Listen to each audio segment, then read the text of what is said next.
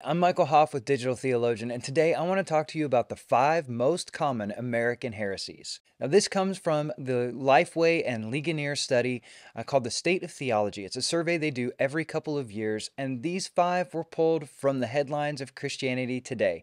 So you can check out the link to the Christianity Today article down in the description. In order to narrow this down, they focused on evangelical Christians. If you believe that the Bible is the highest priority, that we need to trust in Jesus alone for salvation, that we should encourage non-Christians to put their faith in Christ, and that Jesus' death is what removes the penalty of sin, you are broadly evangelical.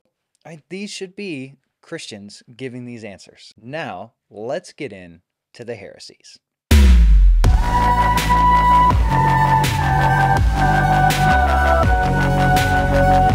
All right, now for heresy number 1.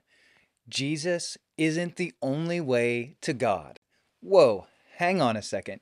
Didn't you just say that the people who you're talking about in this survey all said that Jesus alone brings salvation? Yeah, but now they're also saying 56% of respondents said that Jesus was not the only way to God. Now, that might be a little bit of a misinterpretation of the question, because what the question actually was is, does God accept the worship of all religions? And then it listed specifically Christianity, Judaism, and Islam, the 3 traditional Abrahamic faiths, the 3 faiths that trace their roots from Scripture. If Jesus isn't the only way to God, then is there a better way? Should we be doing something else? Right? These are people who said the Bible was the highest authority. So how do you reconcile that with statements like John 14:6, where Jesus says that he's the only way to the Father and that no one comes to the Father but through him? These are things that we need to reconcile. And while I love to hold out hope that while Jesus was in the grave, he was ministering to those who had passed away before him, I ultimately can't look at the breadth of Scripture and say there is hope for those who are outside of the covenant with Jesus. Jesus laid down his life so that we could have forgiveness from our sins, so that we could be brought into the kingdom of God, to use Romans 8 language, that we could be adopted in, that God would become our Father, that we would become his children, that the penalty of sin that we have received would be put on Jesus, and we could be free, that we could be set free and become children of God. And that is incredible. That is a gift. That is something that was costly for Jesus to do. He laid down his life. He spent 33 years on the earth and then died a horrific, painful death in order for us to have that access, that way made possible for us to come boldly before the throne of God's grace, as it says in Hebrews. And man, I just find it very hard to believe that if God has done all of that to reconcile us to himself, that there is an easy other way.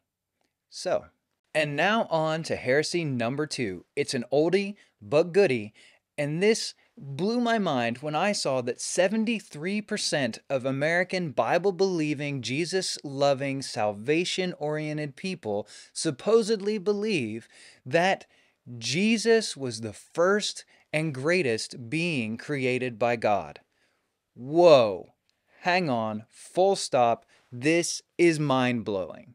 This isn't some new belief. This is something that has been settled for 1,700 years, 17 centuries.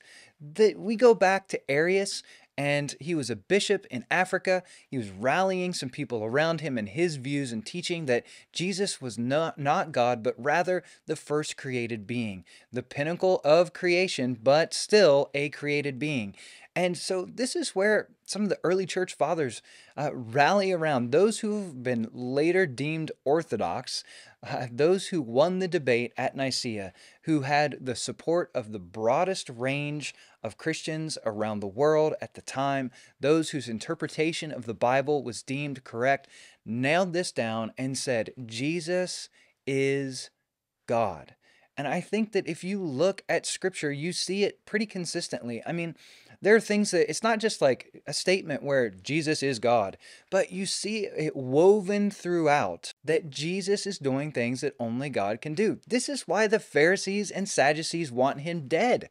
He is constantly doing things that only God should do. He's forgiving sins. He's healing people who are born lame or blind. There are things that only God can do that Jesus is doing. And there's a beautiful series of events in Mark where Jesus, he heals the woman with the issue of blood. He raises the dead. He then goes on to command the storm to be silent, and then meets a demoniac and cures somebody who was just absolutely demon possessed. And that progression of events would have marked to Jewish readers of the time that Jesus is God. He's doing things that only God can do. God raises the dead, God controls the weather, God rebukes demons. If you want to get to the root of this debate and go a little bit deeper yourself, you can check out On the Incarnation by Athanasius. He's writing against Arius. He's directly combating these views.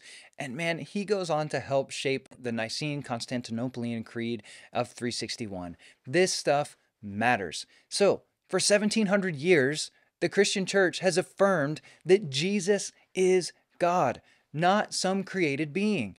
Number 3. Jesus is not God. Now, I think I already addressed this one in the last answer, but 43% of respondents to this survey agreed with the statement that Jesus is a good moral teacher, but is not God. Now, I love the moral teaching of Jesus. There are few things better than the Sermon on the Mount. But if we read Jesus' statements about himself being God, it makes it really difficult to take him seriously as a moral teacher apart from that. One of the things that speaks to this most clearly for me is in the Gospel of John, where Jesus has these statements where he says, I am. I am the bread of life. I am the light of the world, right? I am the way, the truth, the life, right? These kinds of statements that Jesus makes numerous times throughout the Gospel of John. And it's ego eimi.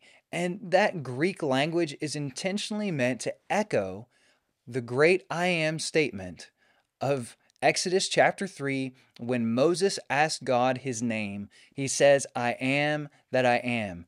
And now we have Jesus responding to critics saying, I am, and then providing a little further definition.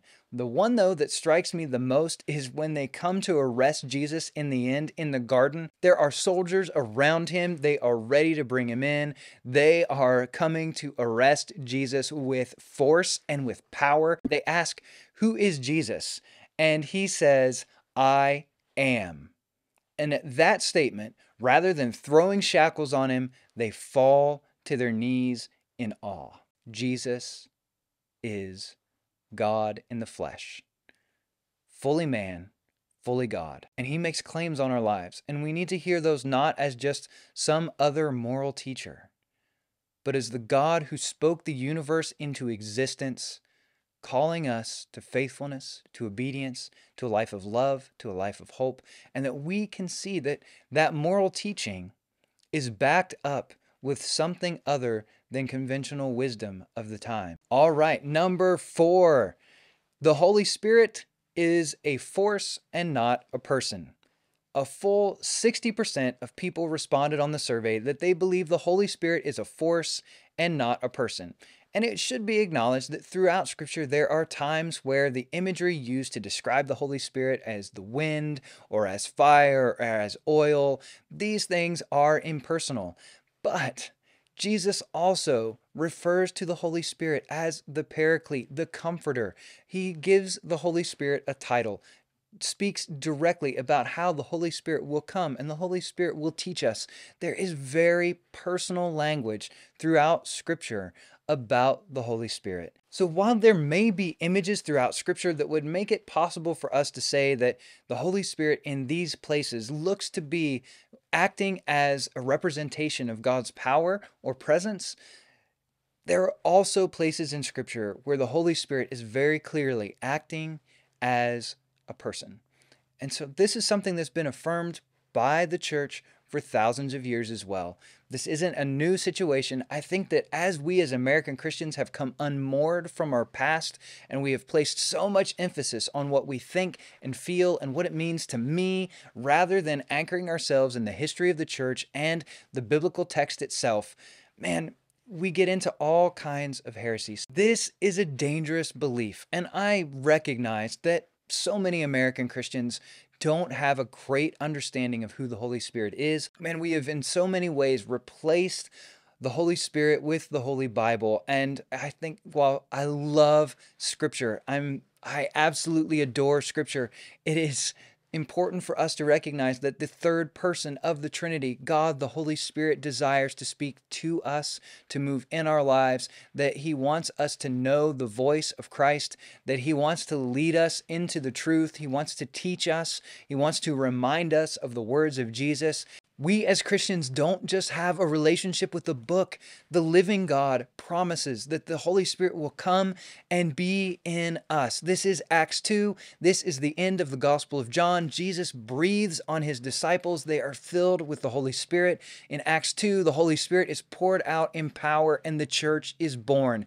This is important. We need to recognize that we have a continued connection with God in us as a result of Jesus' death on the cross, Him saying, it's better for you that I go because I will send the Holy Spirit.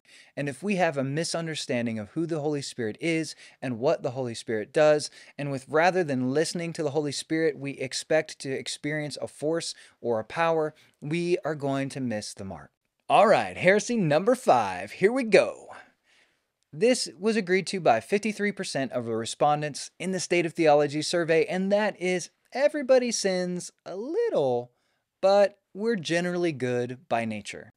And so that goes directly against the belief in original sin, or even really against the more Eastern view of an evil inclination. That if humans are naturally good, then what is the need for a Savior? If we sin a little, but are still generally good. I absolutely believe that as originally created in the image of God, humanity was very good. Not just good, very good from Genesis. But that's in Genesis 1. And then in Genesis 3, we have the fall. And there are implications of that have been reverberating throughout the history of humanity. So whether you're on the Eastern Orthodox side and you say that we are left with an evil inclination that leads us away from God, or you are in the Western camp and you're with Augustine and you say we absolutely have inborn original sin passed down genetically, then you're still left in the same place. We are broken people in need of a Savior. And a little bit of sin doesn't quite get you to the same place of we are absolutely lost humans in need of redemption, in need of a Savior.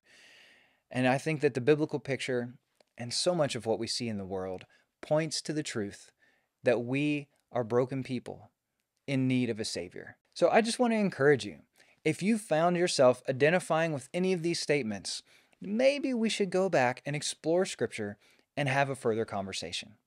Thank you guys so much for watching. May God bless you, and I'll see you in the next one.